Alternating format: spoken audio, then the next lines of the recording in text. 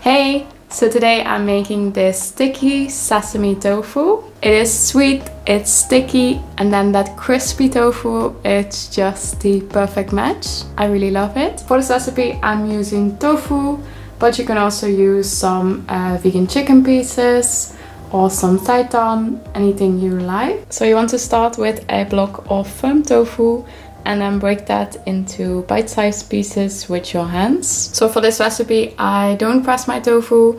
I don't really find it necessary for this particular recipe, but feel free to do that if you really want to. Then add the tofu to a bowl and add soy sauce, salt and pepper, grated garlic, cayenne pepper, and a bit of cornstarch, and then mix to combine. Let this marinate while we prepare the other ingredients. For the sauce you want to mix brown sugar, soy sauce, rice vinegar, sesame oil, ketchup, some kind of sweetener, I'm using agave, and some water. Mix to combine. And then I'm also preparing a cornstarch slurry to thicken the sauce later on. So I'm adding cornstarch and some water and then just mix it up and it looks like this. And to a wok or pan add oil and heat this up to fry the tofu in. To the marinated tofu you want to add enough cornstarch to coat everything. So I'm using about 2 to 3 tablespoons and then just carefully mix that. And it should look something like this. So the tofu will soak up some of the cornstarch, but that's okay. So you can test if the oil is hot enough by adding a wooden spatula in.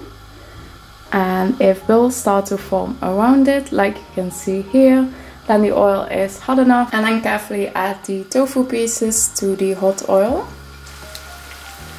I'm frying mine in 2 different batches so I don't overcrowd the pan too much. Fry the tofu for about 3 to 5 minutes until golden brown and crispy. And when you take them out, you want to let them leak out on a bit of kitchen paper towel. So these are super crispy and they taste really good already. I mean, you could even eat them like this if you wanted to, but that sauce is going to make them even better. And then for the sauce, you want to heat a pan, add the sauce, cook for about 2 minutes and add the cornstarch. Stir in the cornstarch immediately while adding it in to prevent lumps in your sauce.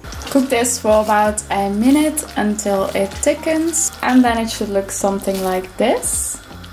Then add the crispy tofu and mix this together with the sauce.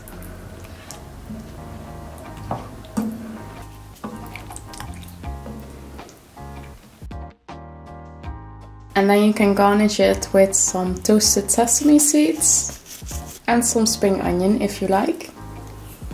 And then it's done. You can eat this with rice or noodles or just out of the pan like this. I hope you enjoyed this recipe and if you have any questions, let me know in the comments below.